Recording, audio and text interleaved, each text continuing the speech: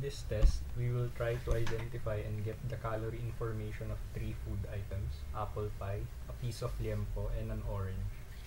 So here's our app. So the first step is to take a picture of the food.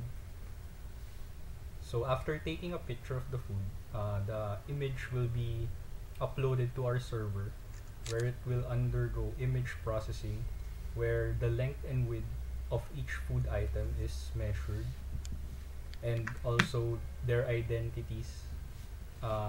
It will undergo object recognition. So the first item is the apple pie. So if we click accept, the 5 most probable identities of the apple pie will be given, and the top one result is the apple pie itself. So we have a calorie recommendation of 170 calories per 1 serving of apple pie. The next is the liempo. So the top 2 result is the liempo.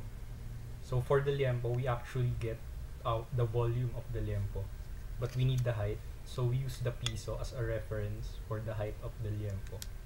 So in here, we see that it is 0.3 piso height.